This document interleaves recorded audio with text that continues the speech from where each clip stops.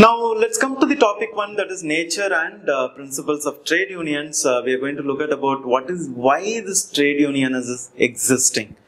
As we already discussed, the trade union, the basic idea of trade unionism is, the employee will demand their requirement, through the collective kind of a bargaining by showing their strength. So that's the reason actually, they join a trade union, and through the trade union, they try to, probably address their requirement or a demand directly to an employers. And, let's look at what is the objective or meaning of a trade union. The exact meaning of a trade union is, the trade union is an organization of workers that is formed with a view of protecting and promoting the interest of the workers, because many organizations may not provide the right kind of working conditions, or they may not provide right kind of a salary, or they may not provide the kind of a benefits whatever supposed to the workers supposed to get. So in order to probably protect the workers, people form a union, and through that they will do it. There are different ways of actually looking at trade union. So actually, if you look into it, trade union is an association of employees designed primarily to maintain or improve the condition of an employment of its members. So that's what Lester tried to come out with the meaning of a trade union. And another person called Beatrice Webb, he says that a trade union is a continuous association of wage earners for the purpose of maintaining or improving the conditions of their workforce. So that's what is the other meaning of trade union.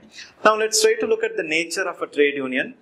Trade unions, most of the time it is a voluntary kind of an organization, consists of all the workers in that particular organization or a group of organization. Basically, they form to promote and protect their interest through a collective kind of an action. So basically, they join together to protect their interest in terms of getting a right kind of a salary, working conditions, and so many other things. And that's the way actually, they try to work out through a collective actions. So, by looking at it, actually government has come out with a separate act itself that's called it as your Trade Union Act 1926. It's a combination whether, it could be a temporary or a permanent kind of way you can form the trade union.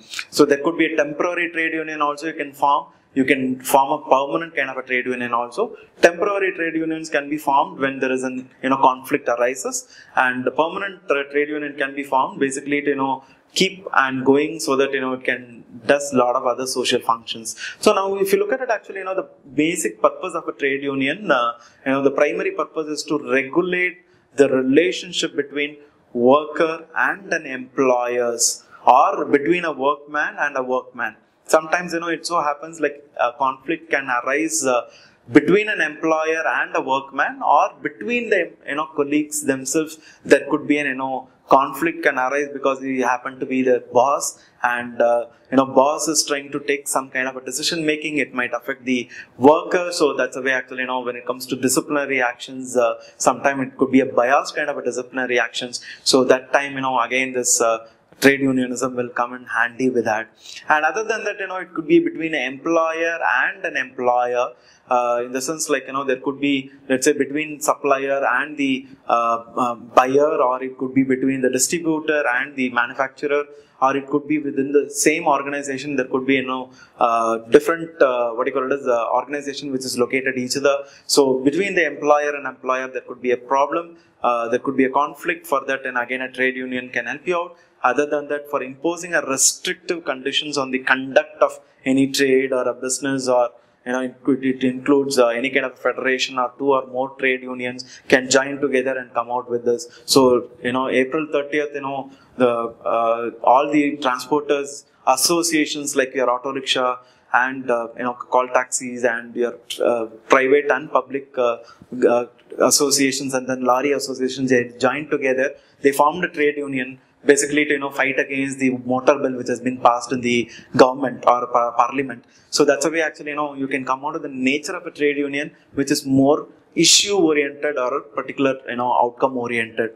So that's a way also we can look at it. And just to continue on the nature of a trade union, the analysis reveals that trade union is a combination of workers or employers. So there should be more number of people should be there. It can be a voluntary kind of an organization, and such a combination could be permanent or a temporary. As we already discussed, permanent is permanently you try to conduct a regular kind of an activity, which is basically for developing as for the betterment and development of the employees and the members. And other way, actually temporarily you can form a trade union. Basically this temporary trade union might be more of an issue based on a conflict based, and it could be include federation of 2 or more unions also joined together, like AICTU or probably CITU. Likewise, it's a combination of 2 or more different kind of trade unions joined together, and they form an umbrella kind of an association or a trade union is also possible. And other than that, ultimately the major analysis reveals the trade union is to regulate the relationship among workmen. So even the workman has to follow the regulations, and they need to maintain a best relationship between workman and an employer, or among employers themselves. So these are the kind of basic purpose in which they come out of the trade union. Now let's try to look at the principles of trade unionism. Why the trade unionism they are forming?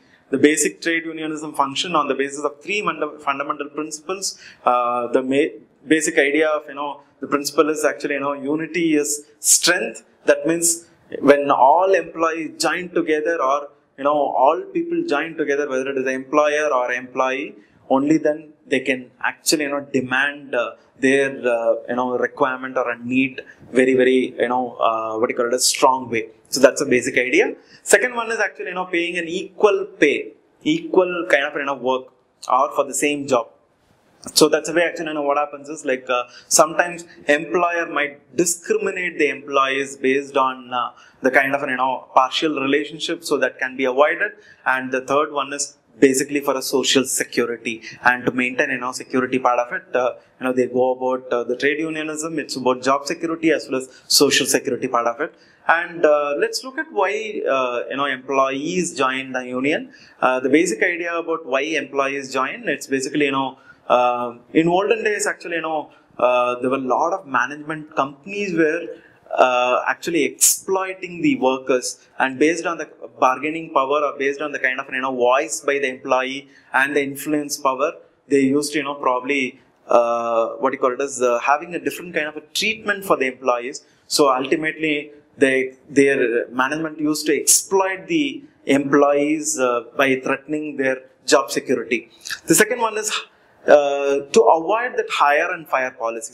Many companies are there who will simply hire when there is a project, and when there is a project is not there, they used to fire the employees left and right. So in order to prevent that playing with the lives of the people, so this trade unionism has been formed.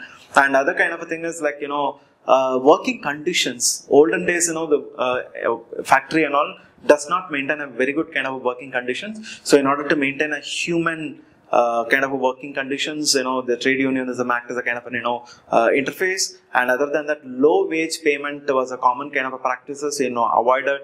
To avoid that, this particular thing came into picture. And sometimes long hours of work and exploiting the employees. So to avoid that, the employees join the trade union, so that the management takes the right kind of a decision.